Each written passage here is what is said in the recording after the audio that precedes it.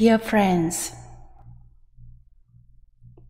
is it possible to be a Dharma warrior for peace?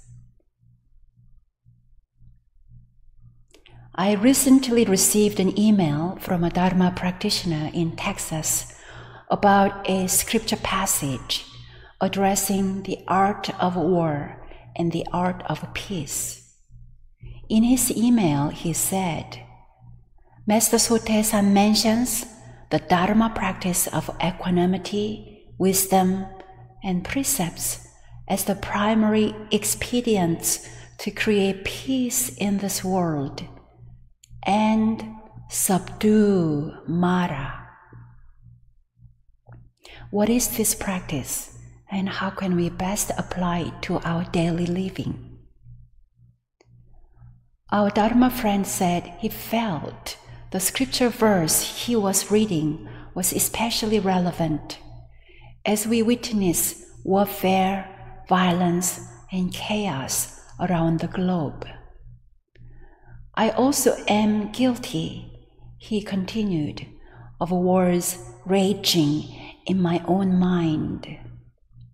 Just the other day, I could feel fiery energy spring up when someone cut me off on the road. This is why I believe this practice to be essential to health and well-being, not only for the world at large, but also for each of us. Here is the verse he referenced. It is from a talk by the founding master to practitioners at a retreat. We call the Dharma of our practice for restoring peace to a chaotic, disturbed world the art of war. And you are like cadets who are learning this art. The disturbed world I'm talking about is the one that arises in people's minds. The country of the mind is originally whole and peaceful, bright and clear, but it becomes dark and turbid, complicated and disturbed due to the Mara of egoistic and selfish desires. Because sentient beings constantly live with their minds at war, they experience few peaceful days in the countries of their minds. Our art of war is the method we use to conquer all of our mind's delusions by training in equanimity, samadhi, wisdom, prajna, and the precepts, shila. This way of practice is the best method for quelling chaos in the world. If we look into the origins of the large and small wars among individuals, families, societies, and countries, we see that all wars derive from the wars raging in people's minds. The mind's war is the origin of all other wars and the most severe of them all. And the method for pacifying the mind's wars is the most important art of practice. Therefore, you must fully understand this and devote yourself to cultivating equanimity and wisdom while observing the precepts with the utmost effort. If you practice continuously over a long period of time, you finally will conquer the entire army of Mara. Once this is accomplished, it is my conviction that you will attain the stage of Dharma strong and Mara defeated. You will become excellent commanders who pacify this world of rage. Wow! How do you feel about this Dharma passage? For me, the key points of the passage are: 1. The country of the mind is originally whole and peaceful, but the Mara of egoistic and selfish desires turns our minds into battlefields. 2. The mind's war is the origin of all other wars. 3. Calming our minds is the greatest art of peace. 4. The threefold practice enables us to become skillful commanders who can pacify the world. With what's happening today, it may be hard to believe that we can pacify the world. Is that even possible? With regard to the art of conquering Mara, the threefold practice can be expressed in various ways: equanimity, wisdom, precepts, or samadhi, prasna, shila, or cultivation of one's spirit, inquiry into human affairs and universal principles, mindful choice in action, or simply pause, think, act. How can we practice this in our daily living? Equanimity. By pausing and meditating, we ground and center our minds. Wisdom. Through inquiry and contemplation, we cultivate clarity and insight. We study the true nature of our world and ourselves beyond our immediate experience. Mindful action. This means implementation. With the wisdom of a calm, focused mind, we act more skillfully to manifest blessings in everyday life. Don't just sit around with a worried mind, but do something. Do what you can. Share your loving compassion. The threefold practice may sound ideal and even unattainable, but through this training of mind, we become less impulsive and less reactive to disturbing conditions. This can be a lifelong aspiration and practice. Here is an example of what the threefold practice looks like in real life. These days, many of us are disturbed by the violence in Ukraine. The intensity of the invasion elicits a strong emotional response, feeling heavy-hearted, tearful, angry, or sick to the stomach. There is nothing wrong with these heavy emotions, but if our goal is to promote peace and end suffering, we need to tap into our calm, clear minds. If we are locked up in anger or anguish, our vision will be narrow and clouded.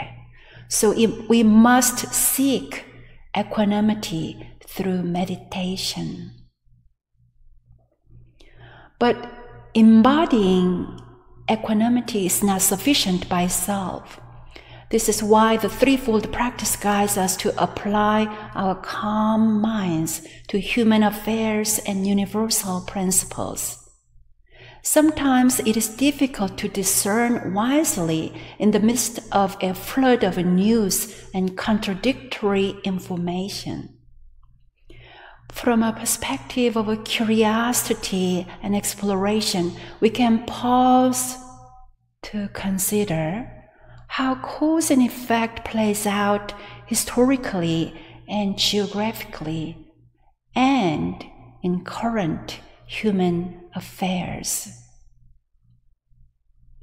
We can also try to deeply listen to our hearts, the home of our innate wisdom. Ultimately, with calm spirit and informed mind, we decide what actions to take or not to take. This is the practice of a mindful choice in action.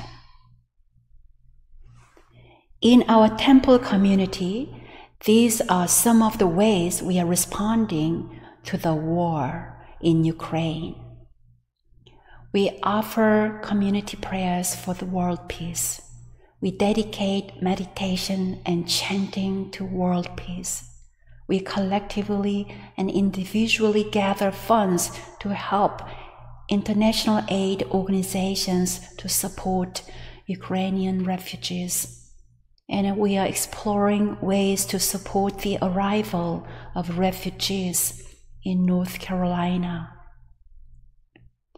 These mindful actions arise from decisions based on equanimity, wisdom, and inquiry. We do not just sit content and deal only with the struggle internally.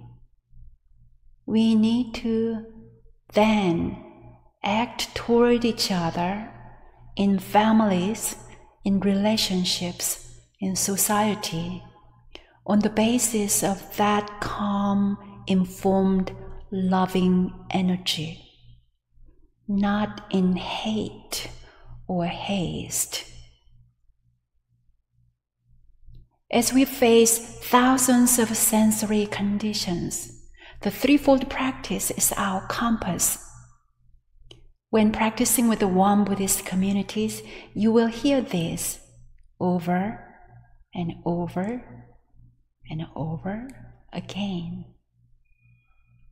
In the passage I read earlier, Sotaesan affirmed that through the threefold practice, we attained the stage of dharma strong and mara defeated. What exactly is the stage of dharma strong, mara defeated? This is the fourth of 6 stages for attaining Buddhahood. Mara means greed, anger, and delusion in our minds, things that are not harmonious with the way. Dharma means the way, alignment with the truth, justice, and peace. The stage of dharma strong, mara defeated describes practitioners who, when they engage in the battle between dharma and mara with every application of their 6 senses, attain victory for dharma. What does it mean to attain victory for dharma? Not being separated from our practice mind, not being controlled by our desires, fears, impulses, and anger. Recently, my mind was disturbed because I felt judged, and I felt my hard work was not being validated. I noticed my impulse to do something to get rid of that feeling. After some contemplation, I chose not to act on that impulse. For a week, I felt weighed down with a low motivation. Then I noticed the power of mara in my mind beginning to dissipate. I am glad that I sat with my discomfort for a week without adding fuel to the fire simmering in my mind. The other day, as we are having a bonfire from a huge dead pine tree, I was reminded that if we keep adding fuel to a fire, we end up with a giant blaze that consumes everything. If we don't add fuel, the fire naturally dies out. So it is with the flames in our minds. This is the art of war and peace. As we live in a globally interconnected world, the minds of leaders powerfully affect many people. Great impact arises when leaders either fuel the flame of conflicts, fear, and anger, or inspire peace, cooperation, and harmony. Peace begins with all of us. Peace begins in our own minds. Let there be peace on earth. Let it begin with me. If we want peace in Ukraine and in the world, we must begin with ourselves. Those who conquer others may be strong. Those who conquer themselves with equanimity, wisdom, and mindfulness are mighty indeed. Shall we pause for a moment and let go of disturbances in our minds?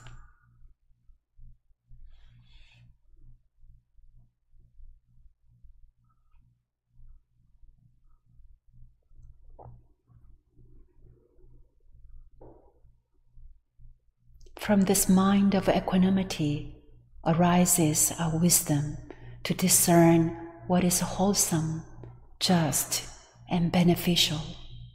We aspire to embody mindful choice in action.